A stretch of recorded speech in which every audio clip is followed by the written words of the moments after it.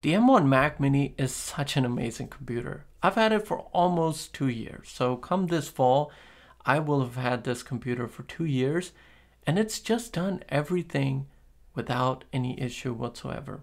The only one problem I had was in the beginning when I had trouble connecting my Bluetooth Logitech K780 keyboard. After that, nothing has been an issue. Whether it's been video editing, stuff for my business, my personal work, everything has been working flawless. Not yet have I had any kind of hiccup whatsoever. I know the new Mac Studio is out, and as tempting as that might look, and I am so sure that that is going to be such a capable, such a powerful machine, the only problem is it's just overkill for people like you and me. It's just too much.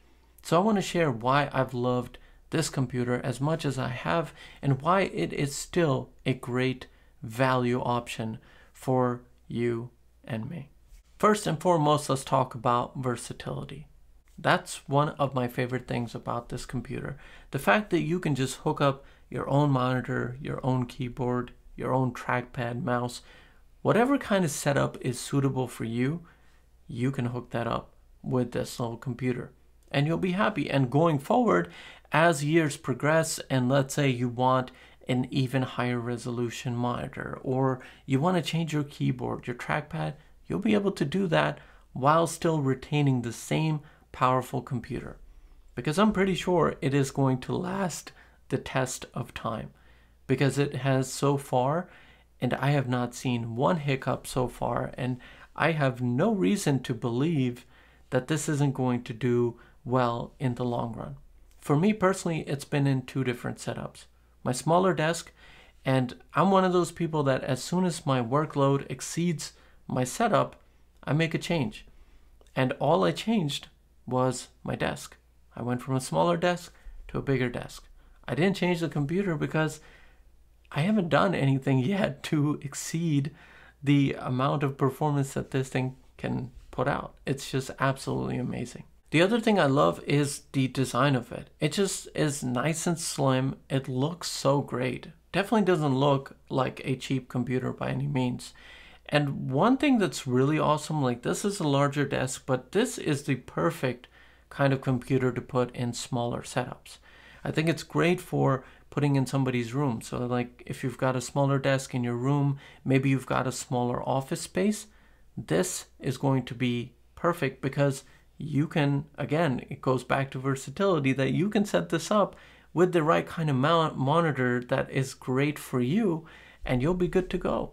And you won't have to worry about making a change until you need to.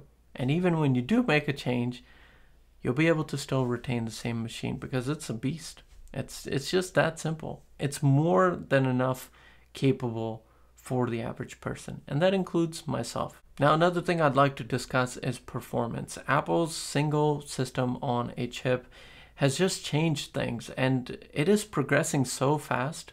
Like we already saw the M1 Pro, M1 Max chips, and now the M1 Ultra chip that is going to be in the Mac Studio as an option. It's just insane what they're doing. But this M1 at its base spec is more than enough. It's able to handle everything. Like I think the most intricate thing that I do that you might not do at home is video edits. Other than that, I do everything that you do. And it's just as simple as that. I do everyday tasks that you're going to be doing, you know?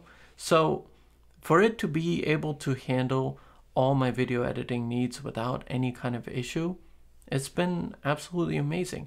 And I don't even have that intricate of a workflow. But what I did was I went out and I looked at other people and their setups, and they were able to also get amazing performance for their footage that was even more intense than mine. Now, last but not least, I want to talk about value. This, at its price point, is such a valuable computer. Now, here's what's going to happen is you have a bunch of people that are going to want to upgrade. They're going to want to get the Mac Studio. That's just how it is. Let those people upgrade. Because if you go on Facebook Marketplace right now, or your local classifieds, I'm pretty sure you're going to find some pretty cool deals on these M1 Mac Minis. See, I know you might be like, but I want to buy a computer new. Trust me, I am the same way. But this is not a laptop that somebody would be taking around all the time. This M1 Mac Mini is going to be sitting on somebody's desk.